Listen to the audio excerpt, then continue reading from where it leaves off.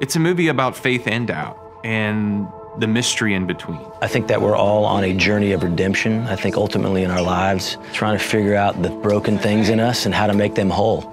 And I think we see the characters in our movie do that.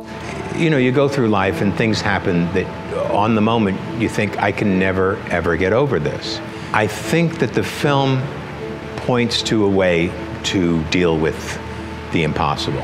Who is God, and why does God allow such awful things to happen on the earth? And for Ben, it's very personal, but he's asking questions that have been asked for a very long time and will be asked for a very long time. Hey, I want you to talk to me, you coward!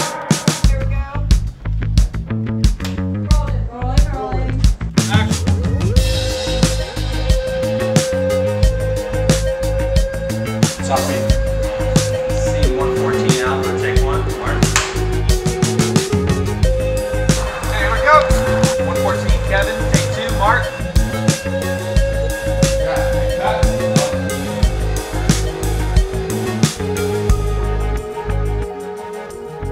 I like the idea that you can do a film about grief and about belief and about how one can heal the other, but it doesn't take sides, it doesn't preach at you. In this movie, truth is love and balance and forgiveness.